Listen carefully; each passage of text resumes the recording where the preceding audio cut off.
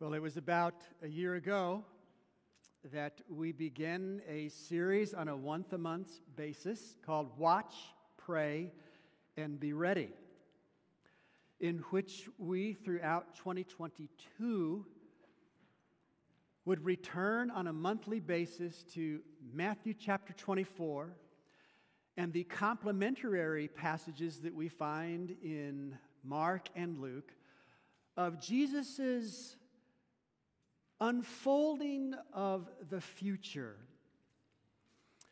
And as I thought about 2023, some things have changed, but other things have not. So at least as of today, and most likely February and March, we will continue to devote the first Sabbath of the month in 2023 to watch, pray, and be ready. In 2023, as we focus on this from month to month, it may not be quite as tightly tied to Matthew 24, but we'll certainly look at current events through the larger scope of Bible prophecy. And today, think with me of what we will soon see to be the apostles' confession and desire that Christ will be magnified. Philippians chapter 1 is our scriptural foundation today. It's around verses 17 and 18 in that area. If you would like to turn to your own copy in your lap, all the scriptures will be on the screen as well. Paul writes to the believers in Philippi, "For I know that this will turn out for my deliverance through your prayer and the supply of the Spirit of Jesus Christ, according to my earnest expectation and hope that in nothing I shall be ashamed, but with all boldness, as always, so now also Christ will be magnified in my body, whether by life or by death. For me to live is Christ, but if I live on in the flesh, this will mean fruit from my labor. Yet what I shall choose I cannot tell. For I am hard-pressed between the two, having a desire to depart and be with Christ, which is far better. Nevertheless, to remain in the flesh is more needful for you. And being confident of this, I know that I shall remain and continue with you all for your progress of joy and faith." Let it sink in. The apostles' earnest expectation and hope is that Christ will be magnified in my body, whether by life or by death. Now, some of you are aware of this, others may not. The letter to the Philippians is one of those documents of the New Testament that Paul wrote while he was in prison. Reference is made to this a little bit earlier in that same chapter, verses 12 and following.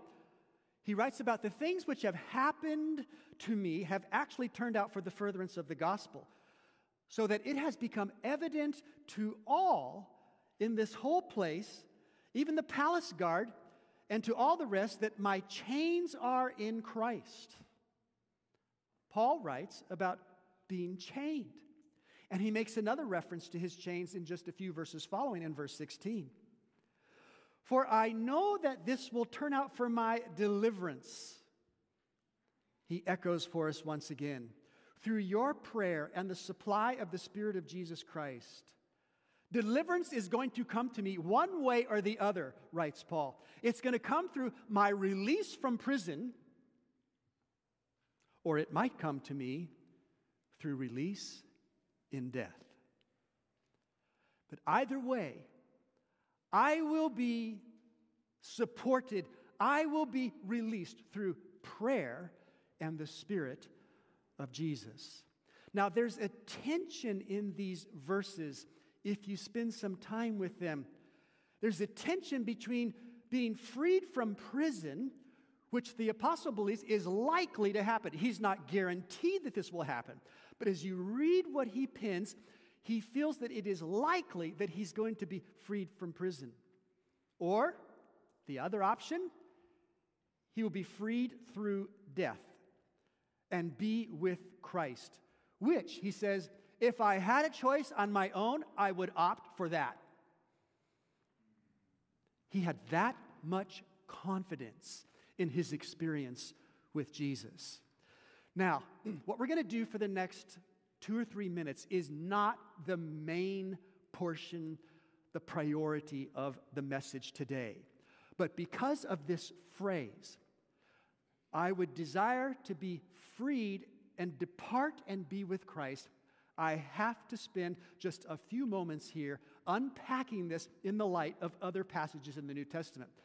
Because, as we know, many of our friends in other Christian faith communities look at this text and they conclude that upon the point of death, one immediately goes into the spiritual presence of Christ. You are aware of that many people believe that. Is that correct? Yes. And if you had this passage only, you could come to that conclusion if you had this passage only. Having a desire to depart and be with Christ, which is far better, writes the apostle.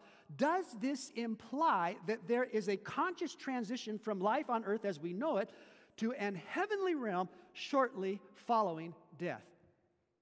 It would seem to say so on the surface. The key phrase is to be with Christ. How does this phrase show up in other areas of the apostles' writings in the New Testament? 1 Thessalonians chapter 4, a passage of Scripture that we as Adventists are very, very familiar with. Starting around verse 13, the apostle writes this to the Thessalonians. I do not want you to be ignorant, brethren, concerning those who have fallen asleep, lest you sorrow as others who have no hope. For if we believe that Jesus died and rose again, even so, God will bring with him those who sleep in Jesus. The apostle is referring to Jesus' resurrection. Jesus died, but he rose again. The apostle assures us that just as Jesus was raised from the dead, God will bring those who sleep to an experience of resurrection. We continue on in this same chapter. For this we say to you by the word of the Lord, that we who are alive and remain until the coming of the Lord will by no means precede those who are asleep. 2 times here already, the apostle has used that word sleep, referring to death. For the Lord himself will descend from heaven with a shout, and with the voice of the archangel, and with the trumpet of God, and the dead in Christ will rise first. Then we who are alive and remain shall be caught up together, and with them in the clouds to meet the Lord in the air, and thus we shall always, what? Fill in the blank. We shall always what? Be with the Lord. What did the apostles say in Philippians? It'd be far better to depart and be with Christ. Do you see the similarity of the phrases here? So, are you with Christ at the moment of your death on this earth? Or are you with the Lord at the resurrection? You can't have it both ways. It's either one or the other. If we only had Philippians 1:23, we could reach the conclusion that at the point of death as we know it on this earth, there's an instantaneous transition to some type of a conscious state in a heavenly realm where we are with Christ. But if we compare that with 1 Thessalonians chapter 4, it is at the resurrection that we are with the Lord. Do you see? One other passage that is relevant to this, to bring clarity to it and underscore it and affirm it, is 2 Timothy chapter 4. Paul is writing now with a greater sense of clarity about the end of his earthly life. In 2 Timothy chapter 4, he writes, "The time of my departure is at hand. I have fought the good fight. I have finished the race. I have kept the faith. Finally, there is laid up for me the crown of righteousness, which the Lord, the righteous judge, will give to me on that day, and not only to me, but also to all who have loved his appearing." Now, question. If at the point of one's physical death here on this earth, that one went immediately into some type of a spiritual presence in being with Christ, why would you have to wait X number of years, decades, centuries, millenniums to get your crown? Because the apostle says right here, the crown will not be given until the day of the Lord, with the appearing of Jesus Christ. So I think that helps to resolve some of the tension that we find in the general Christian community. The apostle would be delivered in the sleep of death if he would experience martyrdom in reference to his Philippian comment. Now, there's one other passage that we need to look at briefly. Again, this is not the main point of the message. This is just a little bit of scriptural explanation because we know what is out in the general Christian community as a rather common belief. 2 Corinthians chapter 5. "Knowing that while we are at home in the body, we are absent from the Lord. For we walk by faith, not by sight. We are confident, yes, well pleased rather, to be absent from the body and to be present with the Lord." This has a similar feel to it as Philippians chapter 1 and verse 23. If we are absent from the body, we are present with the Lord. If we take this in isolation, one could come to the conclusion that there is a conscious existence upon the point of death in a heavenly realm because we are with the Lord.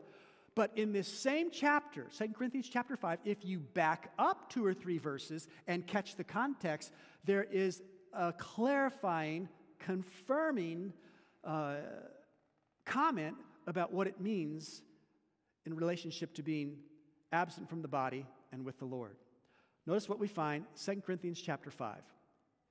"For we know that if our earthly house, this tent, is destroyed, we have a building from God, a house not made with hands, eternal in the heavens."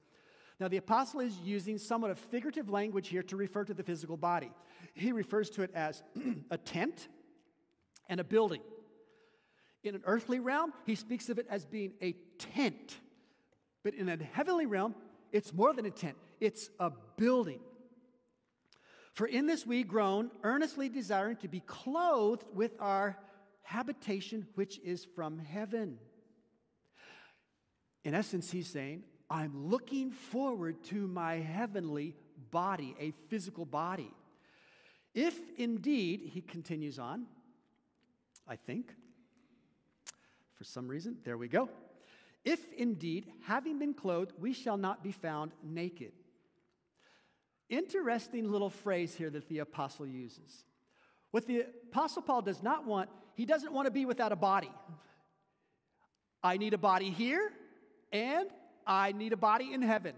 And I don't want to be without a body. I don't want to be some type of a disembodied spirit. "For we who are in this tent groan, being burdened, not because we want to be unclothed." Not because we want to be unclothed, but we want to be further clothed that mortality may be swallowed up by life. The apostle is looking forward to an heavenly body. And of course, this harmonizes very beautifully from another passage of Scripture in the first letter to the Corinthians, chapter 15.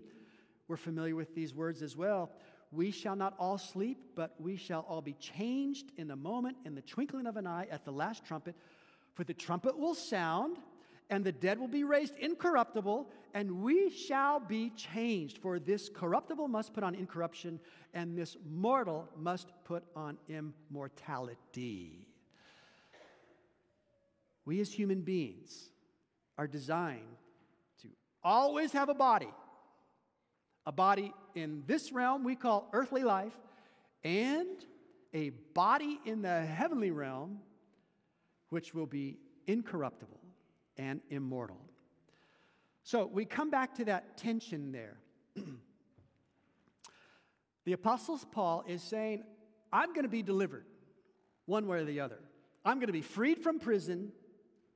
It's likely, I don't know for sure, but it's likely because I believe that God has ministry for me to perform on your behalf, or I will be delivered through the sleep of death, and at the resurrection, I will be with Christ. He said, I'm actually looking forward to that.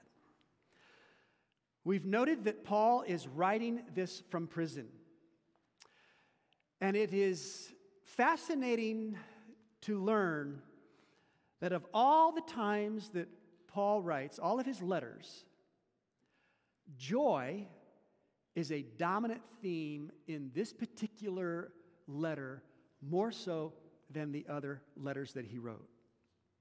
29 times that word for rejoice is used in all of Paul's writings in the New Testament. 9 of them, approximately 1/3 of them, appear in his letter to the Philippians. Paul is joyful because Christ is being preached, even in prison. Paul is joyful because there's a fellowship of suffering that he is experiencing on behalf of Christ. Paul is joyful because of a commitment in faith that he is experiencing. And he is joyful because of a sense of belonging to Christ. You can see those bullet points that come on one after the other. And this is just a sample of what we find in Paul's letter to the Philippians. So, sitting in prison with an uncertain future, I don't know if I'm going to be released, or maybe I will experience martyrdom and I will be sleeping peacefully in Jesus. Either way is okay with me, so writes the apostle. And he rejoices in the certain purpose, his purpose, earnest expectation that Christ will be magnified in my body, whether through life or through death. So how about us? Here at the beginning of 2023,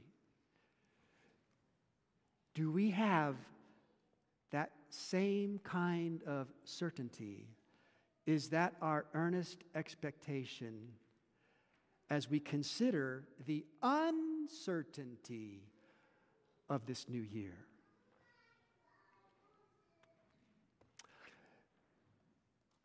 You all have likely heard of the tragedy that took place with Damar Hamlin, safety for the Buffalo Bills, at the age of 24, experiencing a heart attack in the first quarter of the game. This has been all over the news this week. I can almost guarantee you that when Damar Hamlin suited up for that game, the idea of him having a heart attack was not anywhere in his orbit, even at the outer reaches of his mental, emotional galaxy. That he would have a heart attack was not present in his consciousness. But he had one.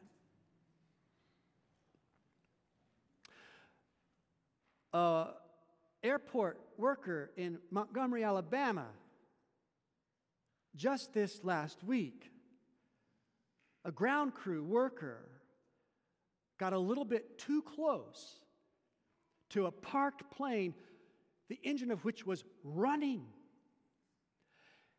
and was sucked into that engine plane, was ingested into the engine.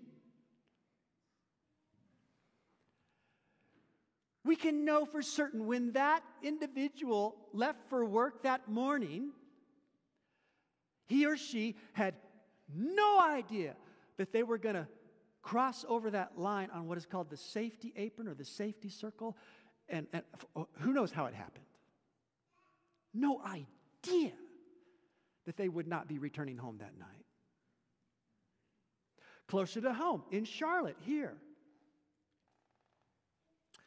3 men went to work, fully intending to return home, but they didn't, due to the scaffolding collapse that took place in uptown Charlotte this week.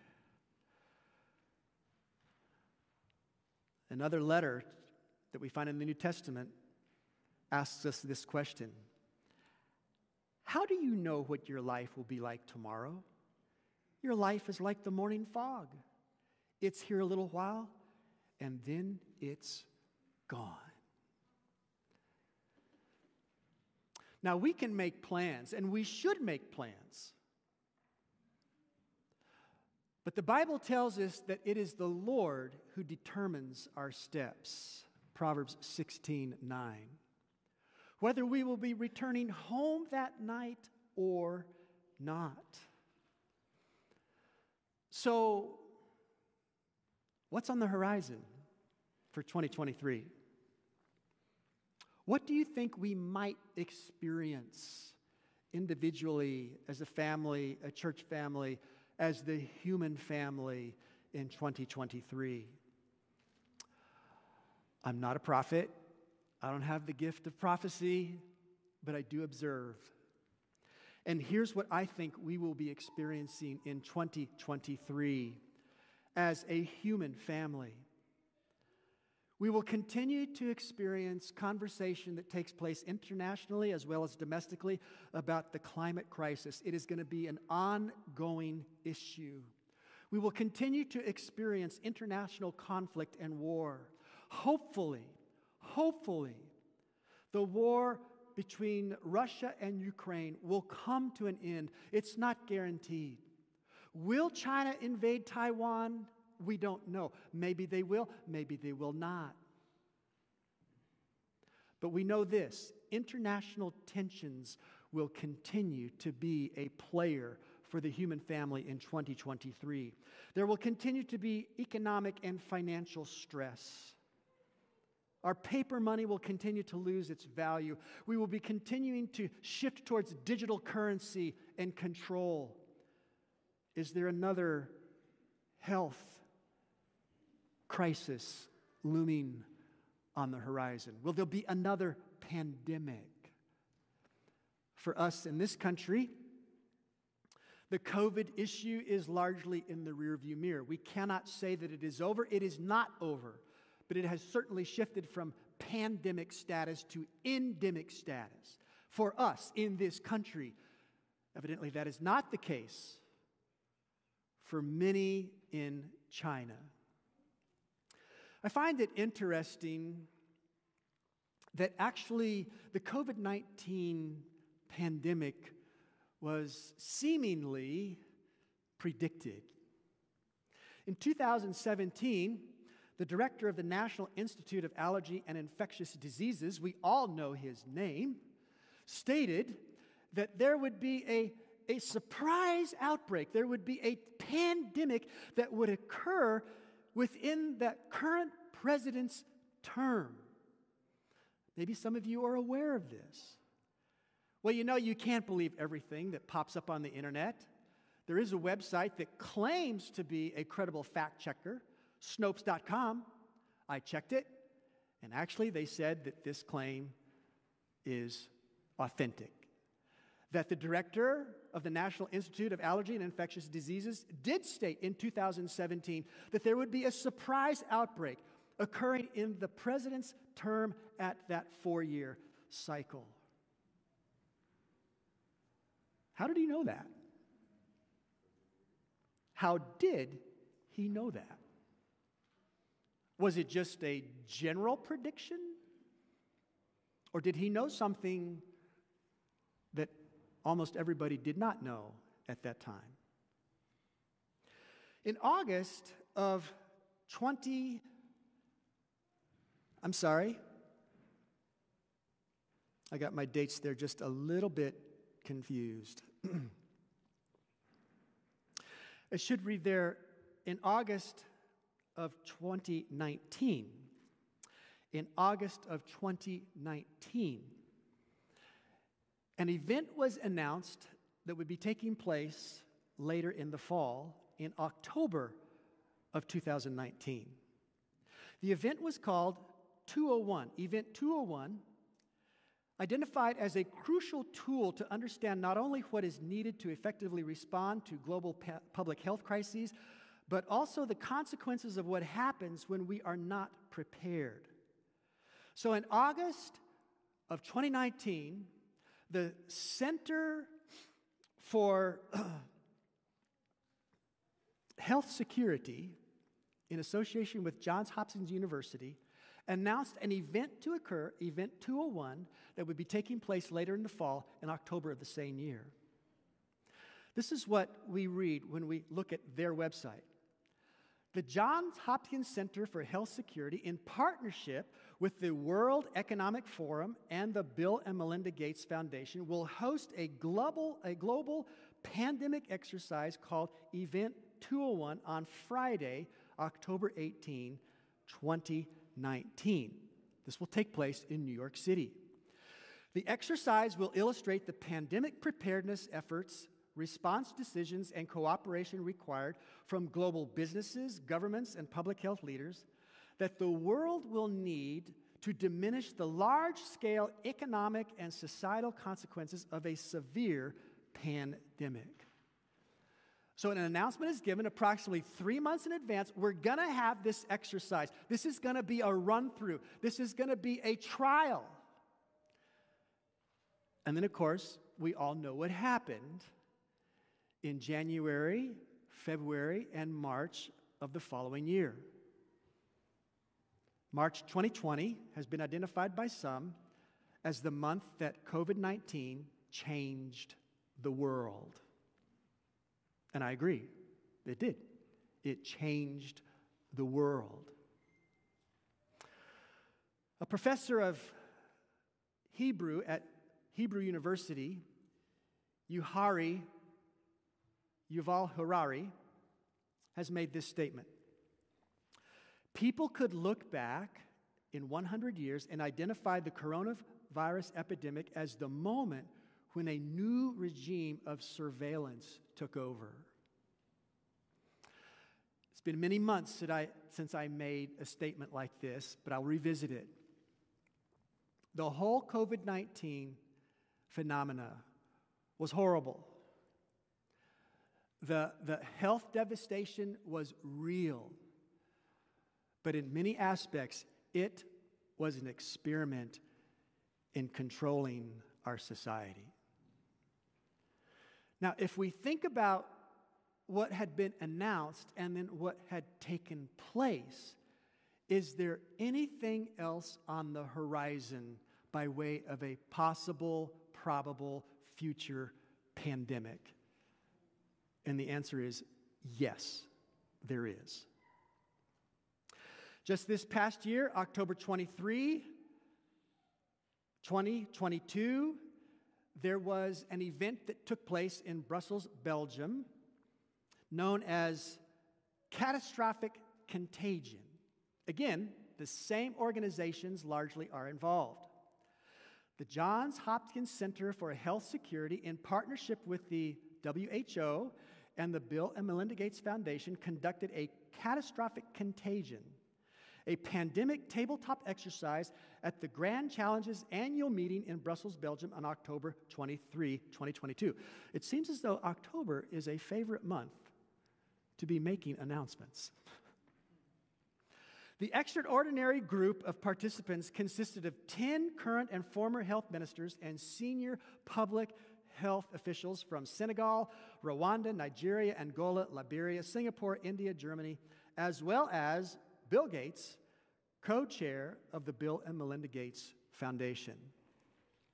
It's interesting that most of those nations represented or identified there are from the African continent. I'm taking this right off their website. I'm not making this up, just taking it off their website. The exercise simulated a series of WHO Emergency Health Advisory Board meetings addressing a fictional pandemic set in the near future. Okay, it's fictional right now, but we're going to talk about it, and it's set in the near future. Participants grappled with how to respond to an epidemic located in one part of the world that then spread rapidly, becoming a pandemic with a higher fatality rate than COVID-19, and, get this, disproportionately affecting children and young people.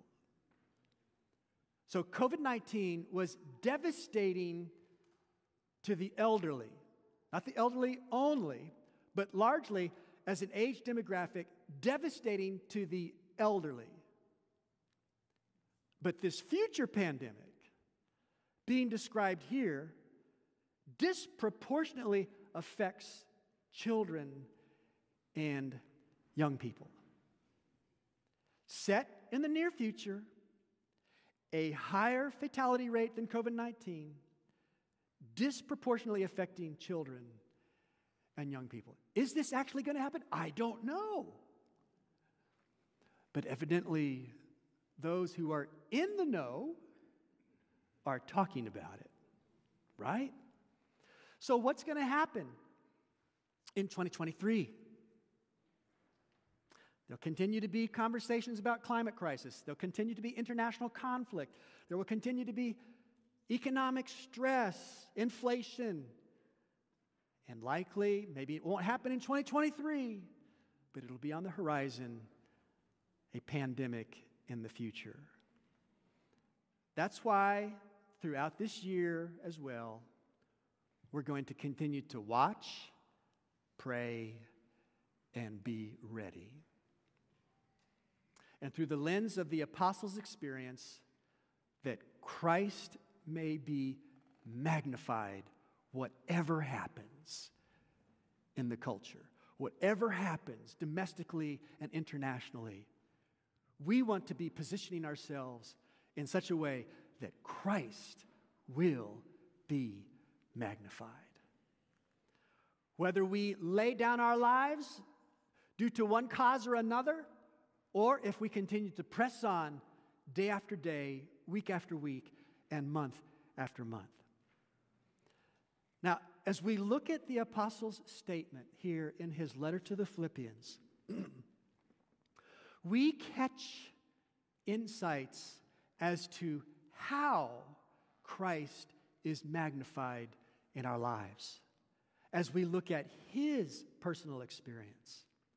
So we're going to take one statement from each of the 4 chapters and just dwell on those just briefly to see how Christ is magnified in his life.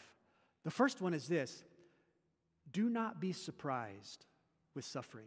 Whatever form it comes in, do not be surprised at suffering. In Philippians chapter 1, verses 27 and following, we're not going to look at all these verses. I've kind of highlighted some of the most salient comments. Let your conduct be worthy of the gospel of Christ, writes Paul, not in any way terrified by your adversaries. Now, adversaries for him were people who were in his face opposing the gospel of Jesus. That may be the case for us. It may not be the case for us. We may have adversaries on another level. But the apostle writes, let your conduct be worthy of the gospel of Christ.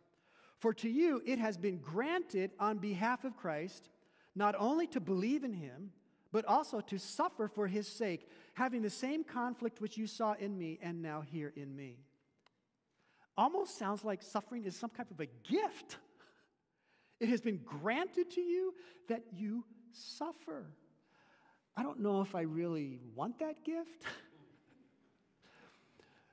But in one form or another, we get it. We get the gift. And the experience of suffering that we go through deepens us and broadens us if we allow it to, if we relate to it in the right manner. It brings maturity into our experience as followers of Jesus. Do not be surprised with suffering. That's the first how. The second one is embrace the mind of Christ. Embrace the mind of Christ. Taken from the second chapter, we read this. This is around verse 4. Let each of you look out not only for his own interests, but also for the interests of others. Let this mind be in you, which was also in Christ Jesus, who, being in the form of God, did not consider it robbery to be equal with God, but made himself of no reputation, taking the form of a bondservant and coming in the likeness of men. And being found in appearance as a man, he humbled himself and became obedient to the point of death, even the death of a cross. Therefore, God also has highly exalted him and given him the name which is above every name, that at the name of Jesus, every knee should bow, of those in heaven and of those on earth and of those under the earth, and that every tongue should confess that Jesus Christ is Lord, to the glory of God the Father. Each line is significant and worthy of reflection. But just as an encapsulating, overarching takeaway, the mind of Christ is this: humility before glory. Humility before glory. And glory is seen in the mind of Christ, specifically Christ personally, as the glory of self-sacrificing love. Desire of Ages, speaking of the big plan of redemption, speaking of the big plan of salvation and restoration, makes these comments. Both the redeemed and the unfallen beings will find in the cross of Christ their science and their song. It will be seen that the glory shining in the face of Jesus is the glory of self-sacrificing love. In the light from Calvary, it will be seen that the law of self-renouncing love is the law of life for earth and heaven, that the love which seeketh not her own has its source in the heart of God. By love's self-sacrifice, the inhabitants of earth and heaven are bound to their Creator in bonds of indissoluble union. What a rich phrase. Our hearts are bound in an indissoluble. You cannot destroy this union because our hearts have been captivated by the self-sacrificing love of God in Jesus upon the cross. How will Christ be magnified in our life? How was Christ magnified in Paul's life? Through his suffering, through embracing the mind of Christ, and thirdly, by nurturing a passion to intimately know Jesus. Philippians chapter 3. But what things were gained to me, these I have counted loss for Christ. Yet indeed I also count all things lost for the excellence of the knowledge of Christ Jesus my Lord, for whom I have suffered the loss of all things, and count them as rubbish, that I may gain Christ. This is a little bit of speculation. Paul was a Pharisee, and if I remember correctly, Pharisees were married. That was a requirement to be a Pharisee. Because of his conversion to Jesus, Paul likely lost his marriage. For those who are in a marriage which is spiritually not on the same page, to take comfort in that is not exactly the right word. But you can be assured that there are others who have gone before you and have experienced a spiritually divided marriage, where one has great convictions and the other one does not. It's in 1 Corinthians chapter 7 that Paul writes that if you have an unbelieving spouse and does not want to be with you anymore, let him go, let her go. And reading between the lines, I think that's exactly what Paul experienced. He let go of his marriage, not because he wanted to, but because his spouse did not want to stay with him. Suffered the loss of all things. Paul was an outstanding Pharisee. You can read about it in this same chapter. His heritage, his culture, his education, his career as a Pharisee, all came to an end on the outskirts of Damascus when God shone that light upon him, and then later instructed Ananias to tell him, you are going to suffer for this man, this God who has blinded you temporarily. Paul may have even lost all of his eyesight. This, again, is somewhat speculation based upon other things that he writes to other church groups in the New Testament. But he had a difficult time with his vision, and some scholars believe that that difficulty with his vision was a residual effect of the light that shone upon him on the Damascus road. I count all things loss for the excellence of the knowledge of Christ Jesus my Lord. I have suffered the loss of all things that I might gain Christ. And then he goes on to say that I may know him and the power of his resurrection and the fellowship of his sufferings, being conformed to his death. Now, Paul had already come a long way by the time he writes this letter, but then he confesses, not that I have already attained or am already perfected, but I press on that I may lay hold of that for which Christ Jesus has also laid hold of me. Paul was not one to simply rest on his past experience. He was always stepping forward, always being initiative, always saying, yes, I have, but I want more. So as we think about where we are at in our experience with Jesus, where are we on the intimacy level with Jesus? If zero is no intimacy at all, I mean, you pray at meals and that's about it.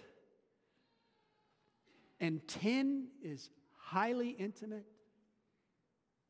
There's secluded, private, quiet experiences with the Bible, with prayer, with your prayer journal, practicing the presence of God throughout the day. Where are we on that scale? Christ is magnified in our lives as we value the surpassing worth of knowing Jesus. Fourthly, rest. Be confident in the sovereign care of God. Taken from chapter 4. Rejoice in the Lord always. Again, I say rejoice. Let your gentleness be known to all men. The Lord is at hand. Be anxious for nothing, but in everything by prayer and supplication with thanksgiving, let your requests be made known to God. And the peace of God, which surpasses understanding. What a combination of words. The peace of God, which surpasses understanding.